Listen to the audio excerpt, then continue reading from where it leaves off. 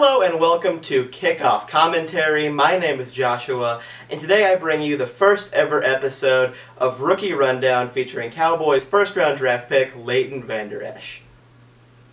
Vander Esch is a 6'4", 256-pound junior linebacker out of Boise State. The Cowboys selected him with the 19th overall pick of the 2018 NFL Draft to help fill the void left by Anthony Hitchens departing to the Kansas City Chiefs.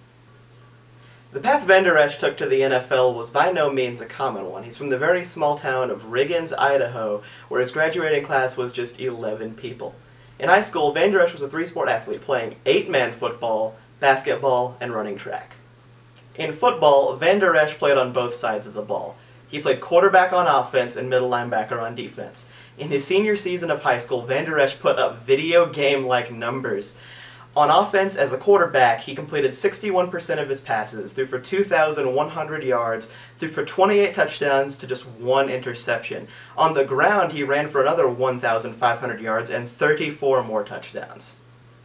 On defense, he added 131 tackles, 5 interceptions, 5 forced fumbles, and 4 defensive touchdowns. Leighton was nothing short of dominant in his team's state championship game. He put up over 500 yards of total offense and 5 touchdowns, leading his team to a 53-38 victory. One could argue Vander Esch was just as dominant at the sport of basketball, where he put up 30 points a game and 11 rebounds per game, leading his team to 2 state championships in that sport as well. Despite his incredible high school success, the lack of 11-man football experience scared scouts away from Vander Esch, and he was forced to walk on at Boise State. Vander Esch made little noise as a freshman, and a neck injury cost him an early part of his sophomore season. However, late in that season against Air Force, the seed was planted for his success. In that game, Vander Esch tallied 27 tackles, 3.5 of them for a loss, 1 sack, and 1 interception. As a junior, Vander Esch had his breakout season. He put up 141 tackles, 4 sacks, 4 forced fumbles, and 2 interceptions. This won him the Mountain West Defensive Player of the Year. After that monster campaign, Vander Esch decided to forego his senior season at Boise State and entered the NFL Draft, where he was taken by the Dallas Cowboys in round 1.